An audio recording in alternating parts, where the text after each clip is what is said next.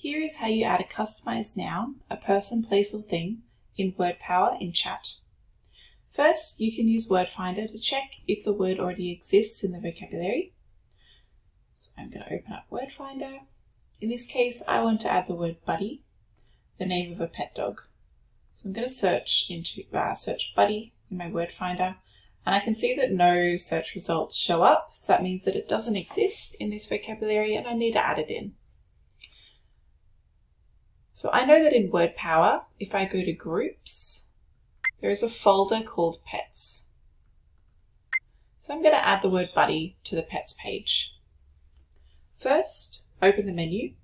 You can do this by swiping right from the left of the screen, by pressing and holding on the back button, by pressing the three dots in the speech display bar, or the menu bar on the top of the screen if you have this enabled as an option.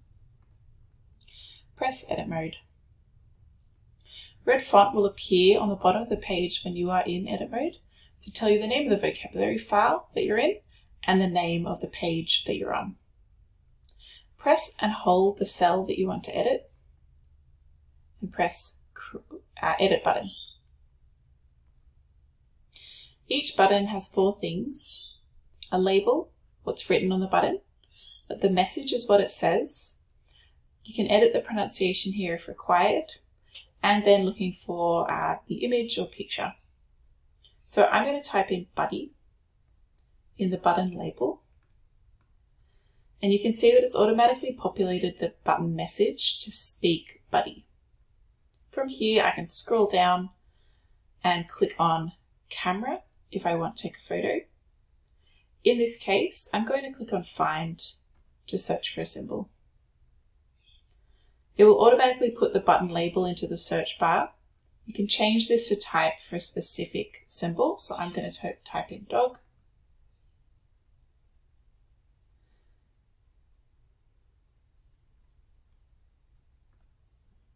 And I'm going to choose this image here.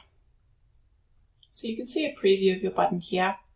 You can change the background of the color if you like by pressing style and then body and choosing a color for that button. When you're happy with that button, you can press save. To finish editing, you can open the menu and press edit mode. You may also want to modify an existing button, especially if the word already written on that particular cell is different from the word that you might use. So an example is under groups, then food, I have candy. Now I might want this button to say lolly instead because that's what we call candy in Australia. So to edit an existing button, you want to open the menu and press on edit mode. Press and hold on the button that you want to edit and press edit button. From here, tap on label and you can rename as required. If you want, you can search for a new picture by clicking find